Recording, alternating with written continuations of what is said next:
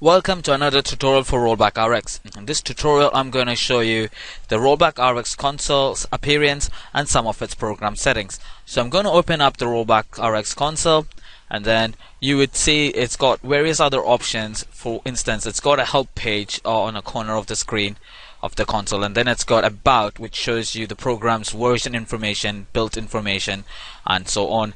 And then the next information after is to roll back your system. You can select your snapshot here and click next and so forth, and this goes back to the home screen. And on your left of your screen you're going to see various common tasks which has been covered in our previous tutorials, and then you're going to see some of the control panel tasks.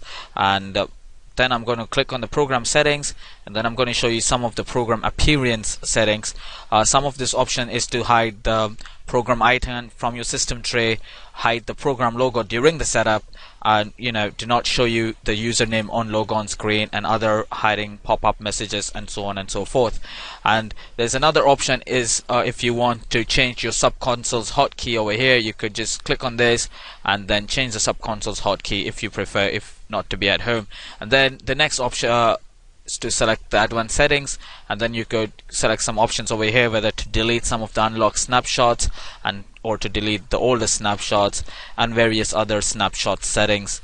And that is all for this tutorial. Be sure to watch us on other tutorials on how to use RollBack Rx.